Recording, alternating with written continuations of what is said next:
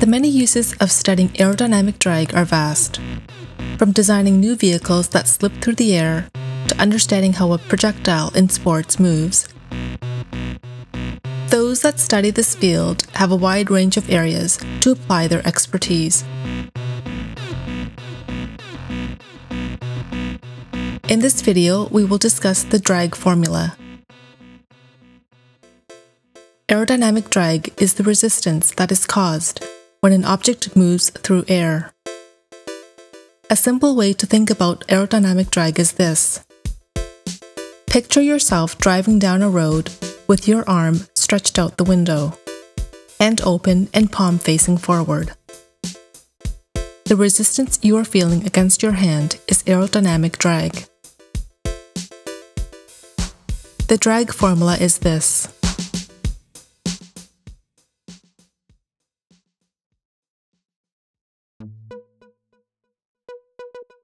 We may use this formula to show air resistance on a car as it moves down the highway. As we can see, the aerodynamic drag increases with the square of the velocity. Thus, as the speed in which you drive down the highway increases, the energy needed increases exponentially. So more fuel is used as the car goes faster.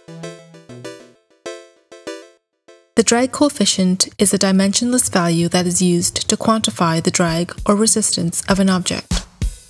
It is used to model the complex dependencies that shape has on drag. It is represented by the symbol C sub d in the equation. Drag coefficient is determined using a controlled environment such as wind tunnel. The drag formula is then transposed in order to determine the drag coefficient. Here are the drag coefficients for some common shapes and objects.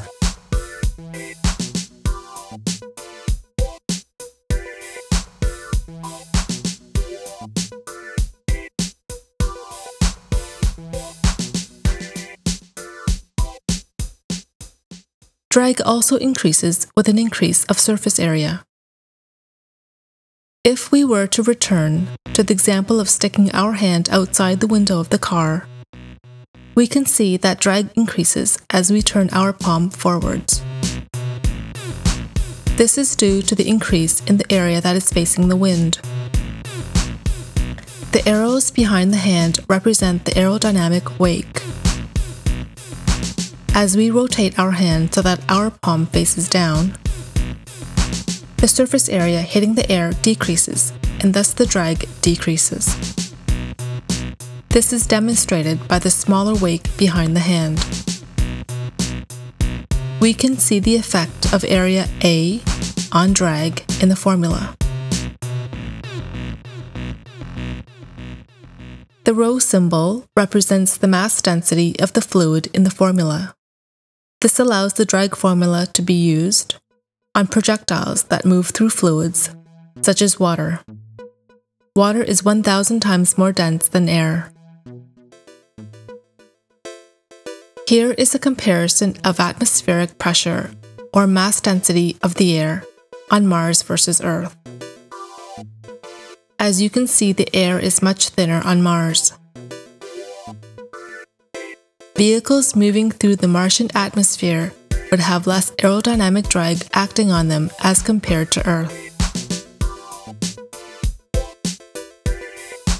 For more information on this subject, as well as other aerospace-related topics, please visit us at www.sigmarockets.com.